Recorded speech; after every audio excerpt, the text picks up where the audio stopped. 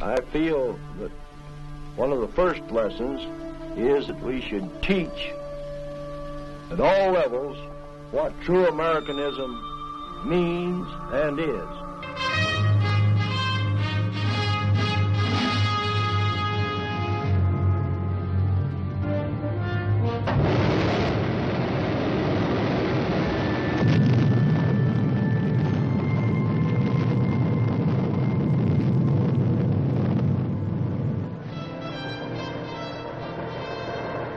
Today, the latest weapons, coupled with the fighting skill of the American soldier, stand ready, on the alert all over the world to defend this country, you, the American people, against aggression.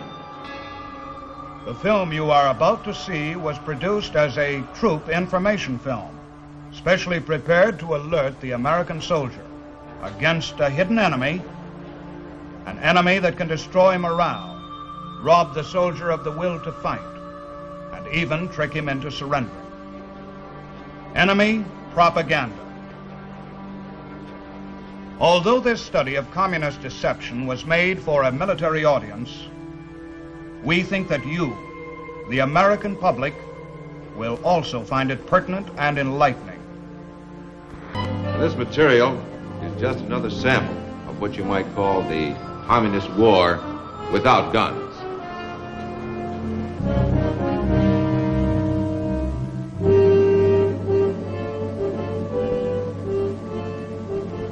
And this is some of their ammunition.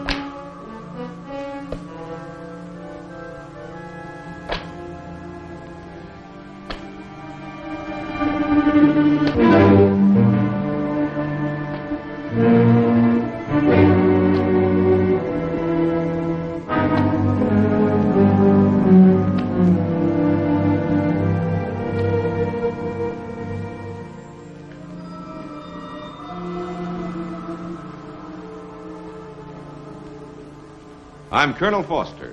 I'm going to be your guide for a short tour through the maze of communist propaganda.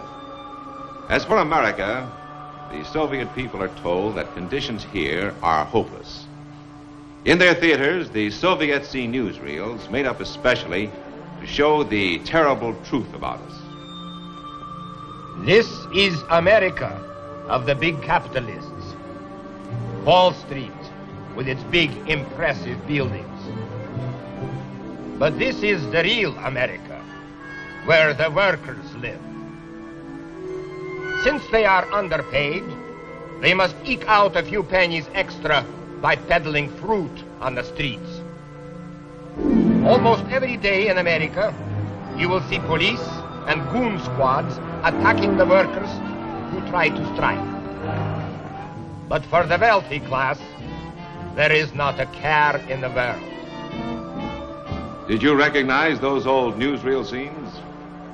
You know how typical they are of America. As for the Soviet soldier, he is also a prime target for the Kremlin propagandists. The Soviet soldier's head may be full of propaganda, and his ears may be ringing with lies, but he's still a soldier, and a tough one. In all his life, he will never hear the truth about the other side. Are you really fighting for freedom? Do you not realize by now that you have been sent by the Wall Street merchants to crush Korea's attempt to gain independence? You cannot beat 500 million Chinese and Koreans. Our brave and heroic soldiers will never surrender.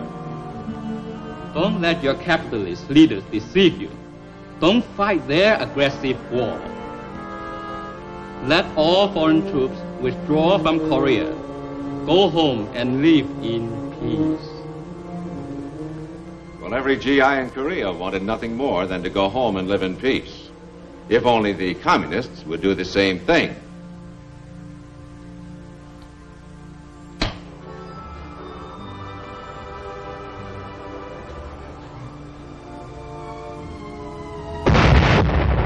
Yankee, you die! Yankee, we come! We come get you now! Oh, Yankee, you die now! I do not say the Americans are bad, only mistaken. Where is this Soviet threat they talk about? Stalin is dead. The Soviets want only peace. So why don't the Americans go home?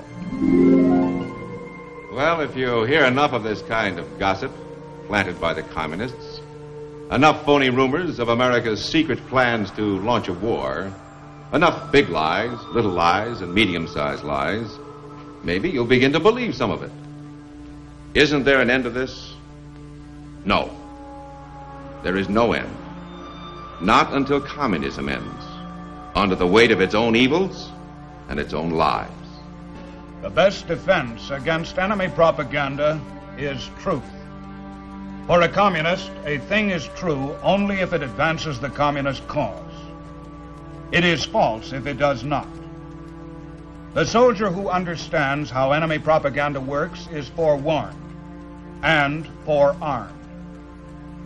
In this knowledge lies his strength.